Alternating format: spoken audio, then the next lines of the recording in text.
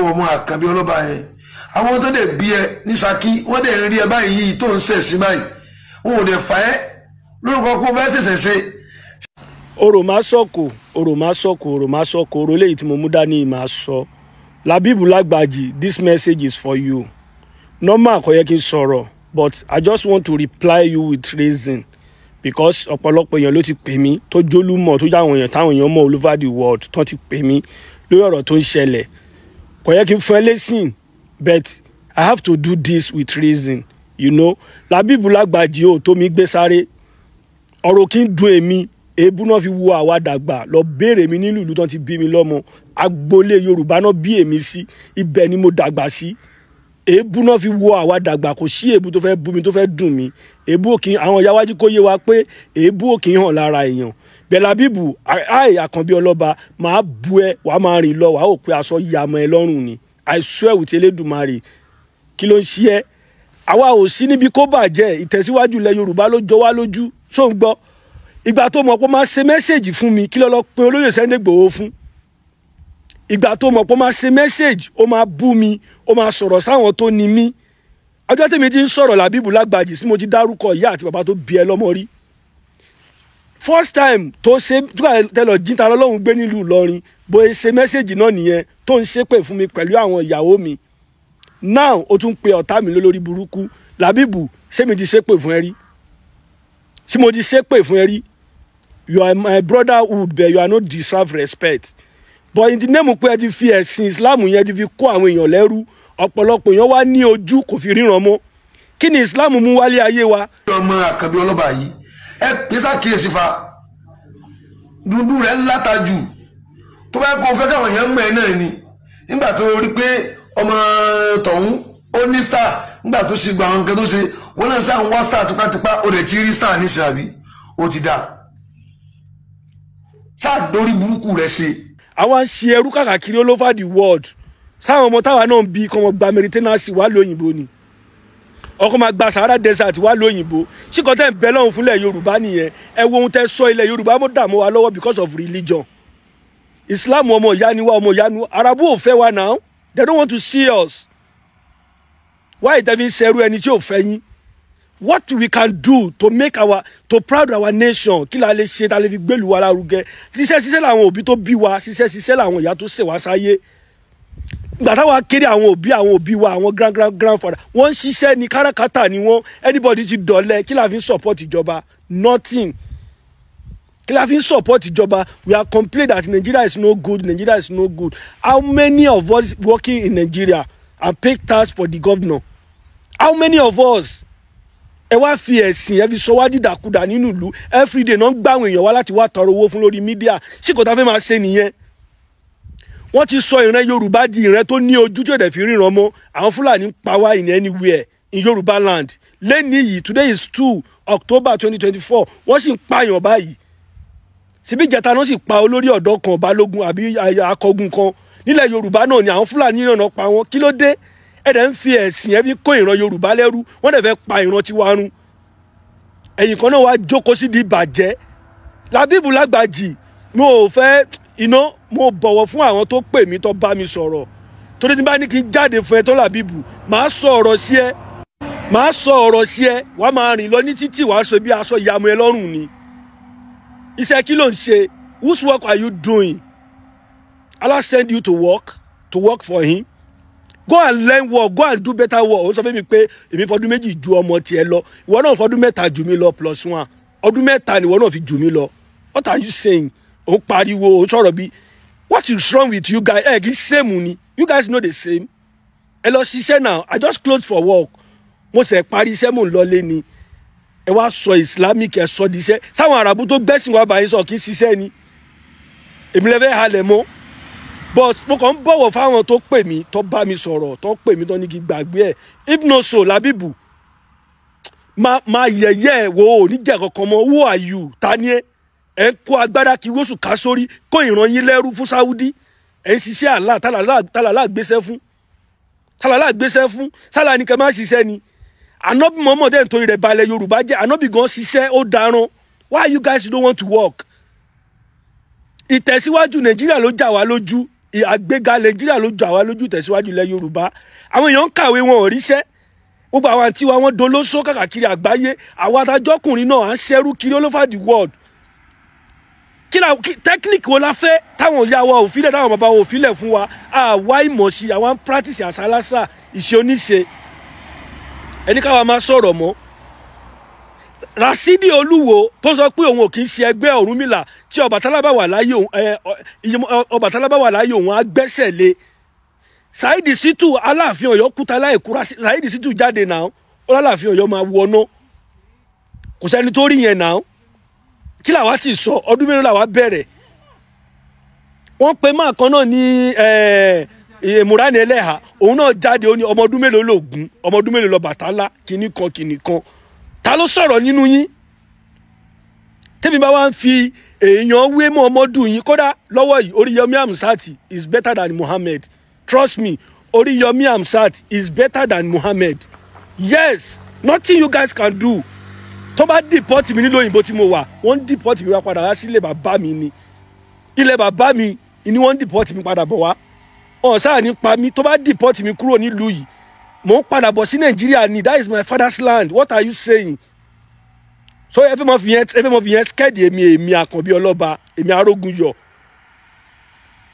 so mi ò fẹ́ sọ̀rọ̀ Labeeb Lagbaji mo fẹ́ sọ̀rọ̀ mi ò fẹ́ fún ẹ lésì ọ̀rọ̀ tó sọ gbogbo ọ̀rọ̀ tó sọ pátápátá ni mo gbọ́ tí bá ní kí n máa fún ẹ lésì máa kàn ṣe live nítorí ẹ ni máa dẹ̀ máa gbọ́ ọ̀rọ̀ rẹ máa dẹ̀ máa fún ẹ lésì máa sọ ọ̀rọ̀ sí ọdẹ bíi pé tó bá rìn lọ ní títí wá sí báyà aṣọ ti ya mọ́ ẹ lọ́rùn ni àwọn tó ń pọn yín lédò ọmọ pọ́ọ̀lẹ̀ ni yín náà who are you guys ta ni yín who are you ẹ̀yin alápá má ṣiṣẹ́ ẹ̀ lóko ẹ̀ lódò ẹ̀yin sì bá bí alákiri àwọn ẹ̀ ń tọrọ jẹ ni I am oníṣẹ̀ṣe mo dẹ̀ ná owó mo nọra sórí ìṣẹ̀ṣe yes I am oníṣẹ̀ṣe and I'm proud to be oníṣẹ̀ṣe yes I'm adult mi ṣe under age tẹ́nìkan lè control don't come closer Labeeb Lagbaji ẹrù ọrùn tó bá tẹ́rì sí ọrùn awú ẹ̀ Akonbi Oloba ló ń sọ̀rọ̀ lọ bèmèrè mi nílùú tó ti bí mi èmi ò ń ṣàfà mò ń ṣe teacher mò ń ṣe anything I'm a very very hard worker man ó ti yẹ ṣiṣẹ́ lèmi lọ bèrè rẹ́kọ̀dù mi nílùú mi tó bá tún wá kúrò nílùú lọ sí Èkó lọ sájà kan lọ bèrè rẹ́kọ̀dù tàwa kò mọ̀ pé kò ṣe pé bóyá torí gbára dé lóyìnbó làwọn èèyàn orúkọ àwa ti pẹ́ lọ bèrè wọ́n á sọ fún ẹ tó bá sọ̀rọ̀ ta lọ́lọ́run tẹ lọ jí gbé nìbàdàn ta ló mú ẹ Labeeb who are you ẹ̀yà kéwu tọrọ jẹtẹ níṣẹ́ ojú òun tì yín ni you guys know the same tí bá jáde fún ẹ Labeeb Lagbaji wo ilé ayé máa sú ẹ Oríyọmí Hamzat is better than Muhammad yes 100%. Very dark man is better than Muhammad Oríyọmí Hamzat ṣe gudugudu méje fún wa nílẹ̀ Yorùbá yàyà mẹ́fà àìmọye tí àìsàn kékeré ò bá ti pa nílẹ̀ Yorùbá tí ò bá ṣe Oríyọmí Hamzat kí ni Muhammadu ṣe and I repeat this word tí bá rí ẹni tó lè sọ dáadáa márùn tí Muhammadu gbélé ayé rẹ̀ ṣe I promise the person 200,000 naira mi ò lówó lọ́wọ́ bẹ́ẹ̀ máa fún ní 200 tó dẹ̀ máa fún wa nínú àyà nínú Quran tó wà nínú àdìsí tó wà dáadáa márùn tí Muhammadu gbélé ayé rẹ̀ ṣe ẹ wá sọ fún wa just 5 good things that Muhammad did when he was alive come and prove it to us I will give you 200,000 naira it's not big money but it's a money also if I see anybody to prove that for me inside Quran or Hadith the 5 good things that Muhammad did when he was alive I will give the person 200,000 naira yes mi ò ní forúkọ ẹ sí mi dẹ̀ ní fi fọ́tò ẹ sí mi ní tap anything máa post video ìlélẹ́yìí Labeeb Lagbaji last one ni mo wá fún ẹ yìí mi dẹ̀ ní dárúkọ ẹ mọ́ bó ṣe wà yìí mi ní sọ̀rọ̀ anything nípa ẹ mọ́ mo láwọn tí mo lè sọ̀rọ̀ nípa wọn ṣé Suleiman Farouk kì í ṣàfàní ìjọ ni Suleiman Farouk ti jáde tó dámìsì àwọn babalábaba wa ìjọ ni Suleiman àgbàfà ni onímọ̀ ni tí gbogbo ọmọ Yorùbá dẹ̀ gbà fún ìjọ ni Suleiman Farouk ti host the program tó ń bú ilẹ̀ Yorùbá ẹ wá ń balẹ̀ yóò ẹsọ gbogbo wa dọ̀lẹ́ àwa wúlò fúnjọba Nàìjíríà ò da ni báwo ni Nàìjíríà sì fẹ́ da gbogbo wa àṣìṣe náà gbogbo ara ti fẹ́ di àfọ àfẹ́ di pastor we are not working tábà gba Yorùbá nation sí gbogbo ara dáadáa táwọn asínbẹ̀ náà lélẹ́yìí wọ́n sọ fún mi pé Sunday Igboho ló kinní kan Sunday Igboho mọ̀ mí olóyè Sunday Igboho don't know me ìfẹ́ táwa ní sólóyè Sunday Igboho lójú ká máa yọ̀ mọ́ olóyè Sunday Igboho àná olórí aṣíwájú ti wà nílẹ̀ Yorùbá ni nothing can change it kódà kó lè ṣe ní Ìgbòho ní òun ọ̀tẹ̀fẹ́ mọ̀ mí gan he is number one for Yoruba land right now whether you like it or not and we are proud of Sunday Igboho. What are you saying? Ànábì tiwa ni májì kó go ẹ whatever tó lè ṣe ní Ìgbòho lè sọ fún ẹ Akonbi Oloba gbọ́n kankan but mo kàn bọ̀wọ̀ fáwọn tó pè mí mo sọ̀rọ̀ yìí mo dúró ná ẹ̀làbọ̀yè bọ́ ṣiṣẹ́. Bàbá Ọbaṣákí ọmọ kan bẹnu ọmọ ìlú yín bẹ̀yẹn tó wà ní Germany ló wà mùsùlùmí náà ni tẹ́tẹ́lẹ̀ ó ti sọ ẹ̀ di olórí ibú òun ló mọ tó sọ̀rọ̀ ẹ̀dá ẹ pe àwọn òbí rẹ̀ ẹni kí wọ́n kìlọ̀ fún yóò kó àbùkù bá àwọn ọmọlúàbí tí wọ́n bí nítorí pé tíyẹn bá ń lẹ oko kó mọ̀ pé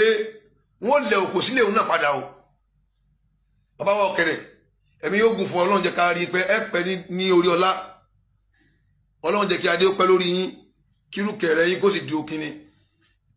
wọ́n sì máa ń ṣàdúrà fáwọn ọba nù nílẹ̀ Yorùbá ẹ ké sí àwọn fámìlì ọmọ yẹn wọ́n ń pọmọ yẹn ní Àkànbí Ọlọ́ba àbí kí náà ń pè é nítorí pé ó ti dé Germany ó ti rí pé ìgbádùn òpin ayé lòún wà yẹn kò rí nídìí pé máa tọ́ra tẹ́rù wọn tàfà ilá kà máa tọ́ra wákà pé ẹyẹ kan ò lè fò àbí yóò padà bà náà ni yóò máa bú àwọn táwọn Nàìjíríà kan ẹ̀yin tẹ́ ẹ̀ níṣẹ́ ẹ̀ lọ bọ́ sí kíní kan kẹ́ máa ṣiṣẹ́ ó ti rí rẹ̀ kóhun ti arrive nǹkan kékeré ní jòlòsì lójú